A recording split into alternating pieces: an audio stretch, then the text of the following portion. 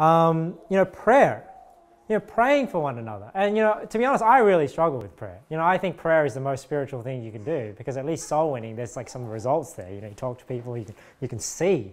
But, prayer is, when you're basically leaving it all up to God and just saying, hey, God, you need to do this for me. Prayer is a highly spiritual thing. It says here in James 5:16, confess your faults one to another and pray one for another that ye may be healed. The effectual, fervent prayer of a righteous man availeth much. So, we should pray one for another.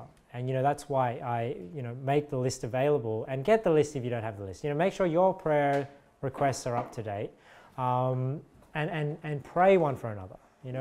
That's something that we should definitely be doing. Matthew 21, verse 12 and 13. Jesus went into the temple of God and cast out all them that sold and bought in the temple, and overthrew the tables of the money changers and the seats of them that sold doves. And he said unto them, it is written, my house shall be called the house of prayer, but ye have made it a den of thieves. And this is always a point that always stuck with me, because nowadays the house of God is more known as a house of preaching. But the Bible says that the house of God ought to be a house of prayer for all nations. That's what he wants it to be called.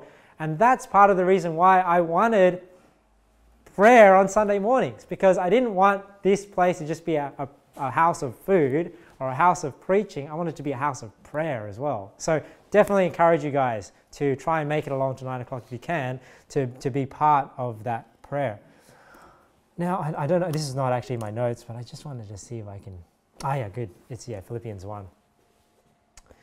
This is a interesting passage. I don't know if I have the right verse. Okay, here.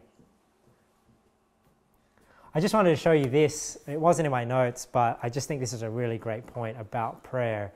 To know that, your prayers, because we're talking about provoking unto love and good works, but see, your prayers actually make a difference to other people's spiritual walk. I mean, I don't know how God works that out, but we see here in Philippians 1 that Paul prayed for the Philippians, and he believed that because he prayed for them, he was confident that God was going to work in their life. Look, I thank my God upon every remembrance of you, always in every prayer of mine for you all, making requests with joy, for your fellowship in the gospel from the first day until now, being confident of this very thing, that he which hath begun a good work in you will perform it until the day of Jesus Christ. So we just stop there.